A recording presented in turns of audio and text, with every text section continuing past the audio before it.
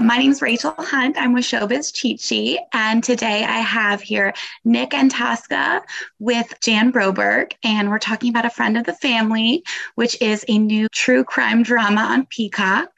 Hi, everyone.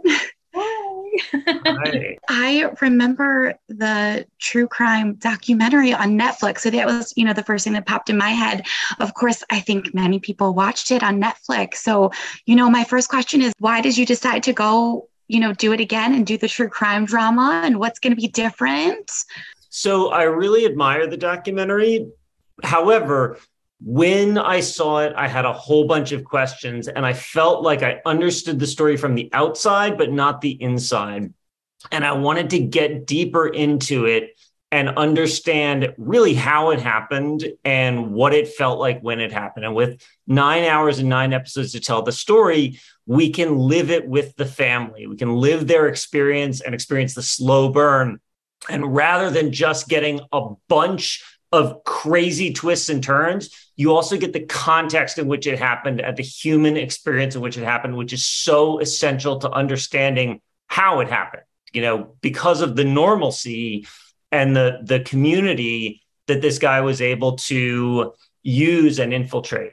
For me, it was really important to tell the story again with that kind of context, to show the psychology behind how groomers and predators operate. It's a slow process. They don't just target the child, they target all of the family members, the people around the target. So the fact that everybody, knew, trusted, and loved this man, and he knew exactly how to manipulate every person around my story, as well as me, I think was really important, because that's the story that I think millions of other families and children who have been through sexual abuse will relate to. And this was my message, is that it's someone close to you. It's someone that that's close. It's not a scary stranger very often. And that's really an important story that I don't think gets told enough. And I guess my story is just crazy enough that it was good for television and for a series. So, Did you ever imagine you would be doing this again? Like, after doing the documentary with Netflix, were you like, no, I'm done, I can't go through this again? I needed a break because I got so many messages after 30,000 messages coming to me. Thank you for telling your story. Now I have words to tell my story. I can tell my mom what happened with my stepdad or my uncle or my favorite school teacher. When I started getting all those stories, and then also getting kind of the some lashback for my parents, who were so wonderful. I would never have survived without them. They were naive, but they were good parents, and we had a close family, and we still do. I'm so lucky for that. I knew that the story needed to have another telling. I didn't know that this would happen, and I couldn't be more thrilled. We have an award-winning team, cast, wonderful support from the network and from Peacock, and all of the people that care about this message getting out in a way that everybody should be able to relate to.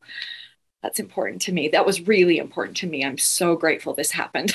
Actually, I was tired, had to take a break, but I'm back.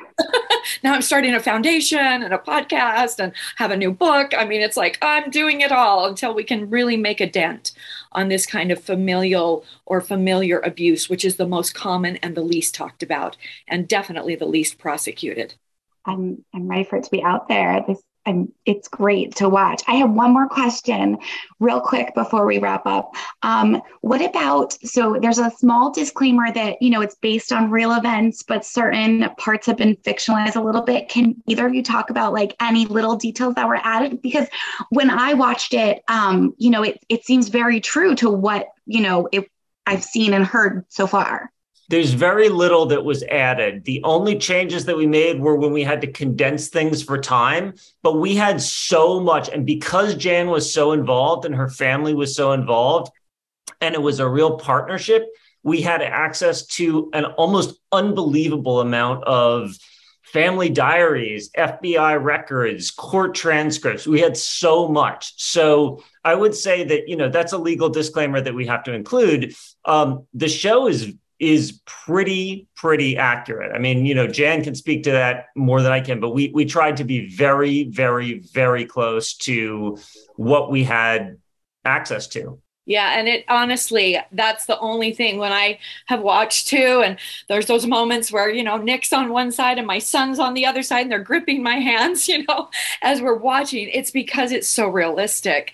And every actor just brought their A game to the richness of these characters that are real people who experienced something unthinkable that they never saw coming. We lived in such a safe, environment, small town, America. It was not ever something we were looking for, we thought could happen. And I told the story, and I've told my story for 32 years because I know it's so common.